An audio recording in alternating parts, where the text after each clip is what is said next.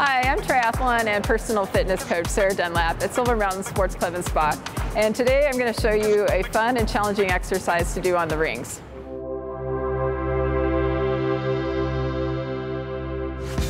Okay, we're going to do the ring exercise today. Anna has the ring set right at chest height, and she's going to take a step back and then lean back.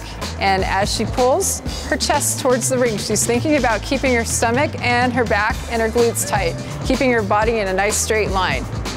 This exercise is great for working your abdominal muscles, your glutes, your upper back muscles, and really good for your posture. So once Anna gets tired, she can take a step back and continue going for a little bit longer. And once she can't do any more, then she's done. Good job, Anna.